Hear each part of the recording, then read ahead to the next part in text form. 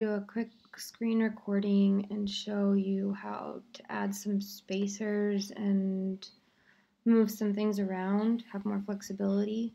So I'm in here in Key West, and if you see here, when you add an image, it's going to span the whole width of the page, which looks massive, especially if you have text in the image. So one good way to control what size your images are is to, for instance, add your image and then add a spacer, and you can put it on the left. Take note of where the line is. That'll show you exactly where the image or where the spacer is inserting. So you add your spacer here, and you add your spacer here, and you can adjust that to make this the width that you want. Usually I add the images in line, so it's not like text, image, text, image. So the way you want to do that is, for instance, you can see here everything is in one big block.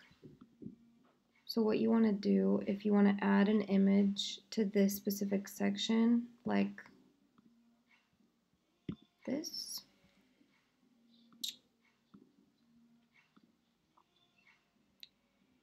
and I've resized and compressed and titled it. So it's here underneath, right? And we want to put it on the side. If you put it on the side here, it's going to wrap the text, and you can see wildlife is going to be next to that too. We don't want that. So what I'm going to do instead is put it there for now. I'm going to separate these sections using a spacer. So now this is in its own column and you have more flexibility. So you just grab your image and you can see where you want to insert it. So I want to insert it in the second column. So you wait for this line to pop up, not here because that's going to wrap the text, but right here. Drop it in, and that puts it nice and clean right next to your text. And so on. So the same thing here. I'm going to move this image up here, and it's nice and clean.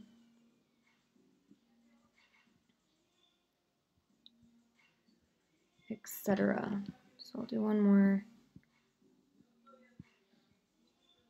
So we added the spacer here, otherwise this is going to be its own, it's going to be one section. So you add your spacer, and now you can insert this image in the column next to your text. What's happening here is that these are two separate sections, so I'm going to cut all of this content, and I'm going to paste it here. Make the image smaller and delete this extra text block. And the last one, again, this is one section, so we want to separate it by adding a spacer. Delete the extra spaces. Add our image.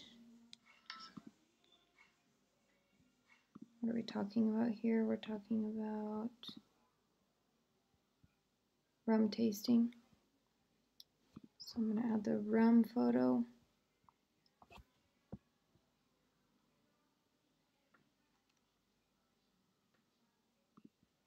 And drag it over here.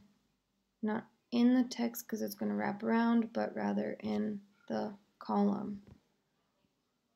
And that's it. That's how you do it. So just go through everything for consistency. Make this a little wider so they're all the same width. And it looks uniform.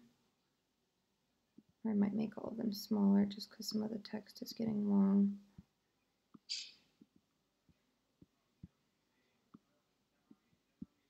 And There you go. Save. Call it a day.